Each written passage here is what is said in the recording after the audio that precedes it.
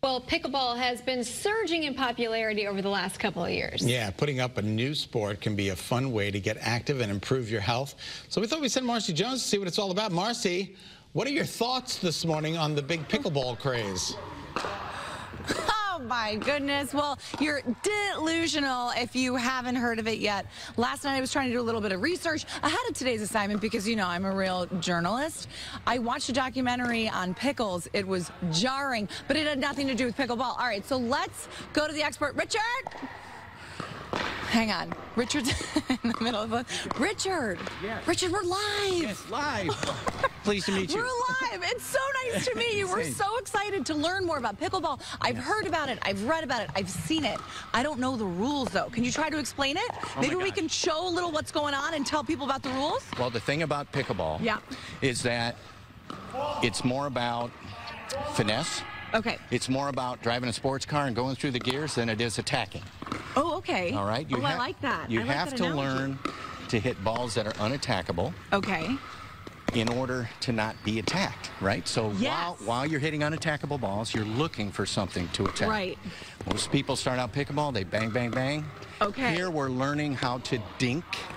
I like this whole style, Richard. Yes. This is good. This is like the yacht rock of sports, I feel like. It's about finesse. It's about massaging this sport, right? Control. It's control. It's so you don't want to come in here acting like, oh, I've done this before. I played tennis. This is a whole other ballgame. Correct, correct. You can bring tennis skills. You can bring ping pong skills, racquetball skills. Is it a little bit of mixture of all of them?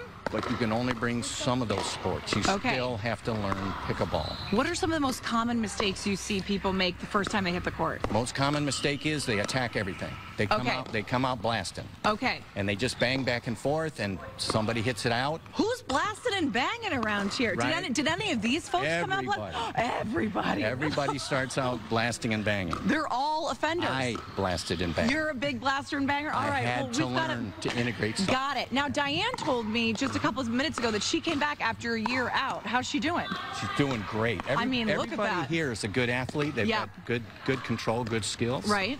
This is the best sport for mixed company. Okay, right? yes, different levels, wives, different ages. Exactly.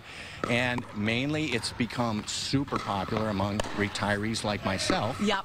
Well, you wouldn't be able to tell. You look like you're 15, Richard. Come on. This is incredible. I won't confess my age. Not live, anyway.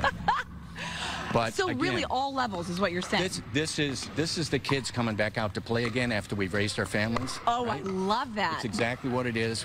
It's a great sport for mixed company. Yeah. Would you say it's a social game too? It's the most social sport you will ever play. Have you made friends and acquaintances doing Hundreds. Yeah.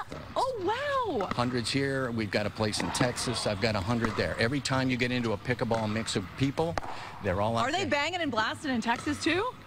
When they first start. When they first start. But then they play with Richard. All out to have fun. And then it's finessed. They want to learn the right way. I love it. I'm sure people are chomping at the bit on the other end of this camera trying to figure out, hey, this sport sounds incredible. How do I get involved? What's the best way for them to do that, Richard? Well, right here we are at the East Hartford Tennis Club. Okay. There's open play from 1 to 3 every Tuesday, Thursday. Okay. You just show up here. It's very inexpensive. Yep. And that there's one court where an instructor will always be there to do drills.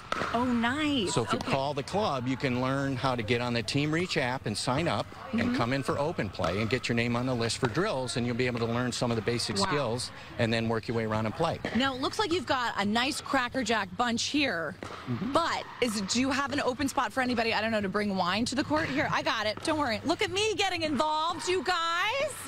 Look, I can hand a ball to my fellow player. Bring wine to the court? No.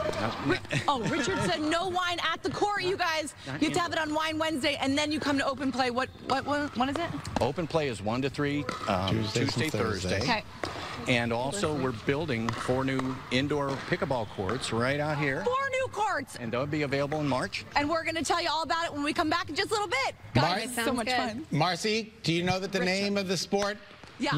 The name of the sport was named after East Hartford Tennis Club. No, the name of the sport was named after the inventor's dog named Pickles.